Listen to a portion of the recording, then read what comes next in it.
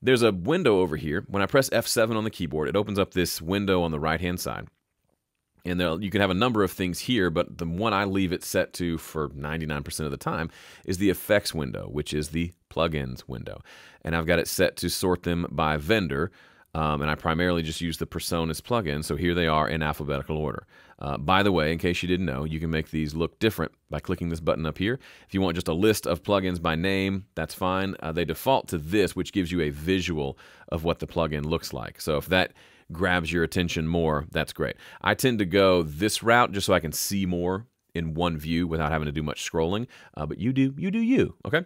So if I wanted to put an EQ on this particular channel, I just drag it right there.